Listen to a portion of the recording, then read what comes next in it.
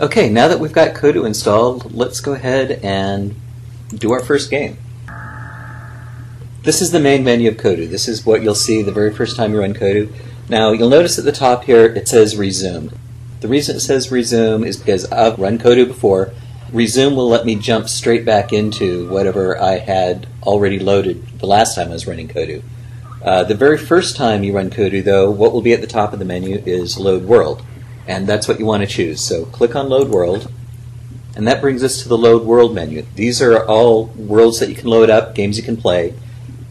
To navigate through here, you can click on the green arrows on either side to move back and forth, or you can just push the mouse cursor to the edge of the screen. That will allow you to move back and forth. Or if you like to use the keyboard, the left and right arrow keys will let you navigate through these worlds. Now, the world I want to work on today is called Shooting Fish, and here it is. So I click on it, and at the very top it says Play. I click on Play, and I'm in our world.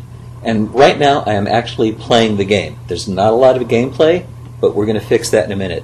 So what we have, some fish wandering back and forth, a little bit of world, and down here at the bottom it says press Escape to edit.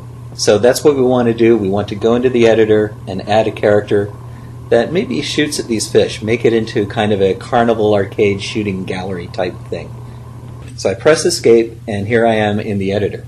Now you can tell you're in the editor because you've got the row of tools across the bottom of the screen.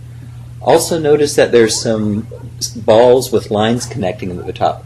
That's the path that the fish were following previously. And that goes invisible when you're actually running the game, but it's visible while you're editing, so you can set it wherever you need. For our game, since we're going to be shooting fish, we need to have some character shoot. Of course, the best character there is Kodu. To add a new character, choose the Add and Program Objects tool. This lets you add new objects to the game, change their programming, change their characteristics. So I click on that. Once I'm in that mode, I can just click anywhere. This is left click with the mouse, and a pie menu will come up. This pie menu lets me choose what objects I want to add. Now right here we're seeing 6 different selections, but some of these selections have a black arrow on the edge rather than just being smooth. That indicates that this pie menu has a submenu. If I click on that, it brings up the submenu. Now here we've obviously got a lot of characters. We can get into those later, but I wanted to go back and get Kodu, so I'm just going to click somewhere off of the pie menu, and that closes it. Go up, select Kodu, and there he is. Now you notice when I put the cursor over him, I'm not clicking on him or anything. I'm just moving the cursor over the top of him. The yellow glow tells you that he's in focus, and he also identifies himself. If you'll notice, it says, well, if I right-click, I can program him. And we want to program him to shoot fish, so let's do that. Right-click, that brings up a menu of options. Right at the top is Program. We click Program, and we get into the Kodu programming UI. The programming for Kodu is a series of rules that you create that tell the character what to do.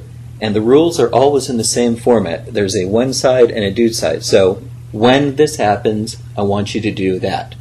And in this case, we're going to be programming the Kodu to shoot when I hit the space bar on the keyboard.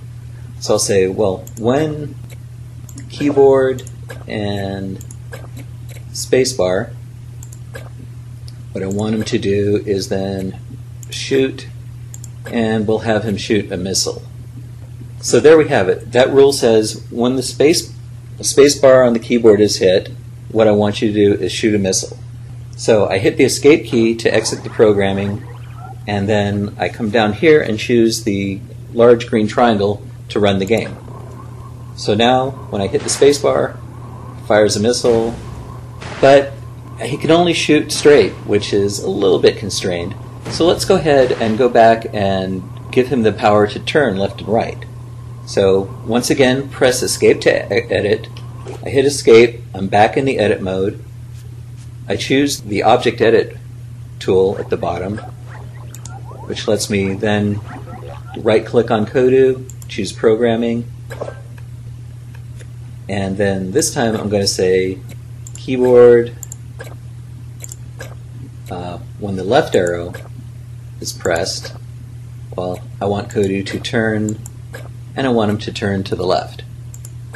And then we're going to do the same thing for the right.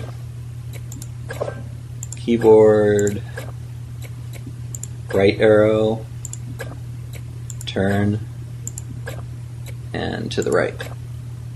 So that's our programming now. So when the space bar is hit, we shoot a missile.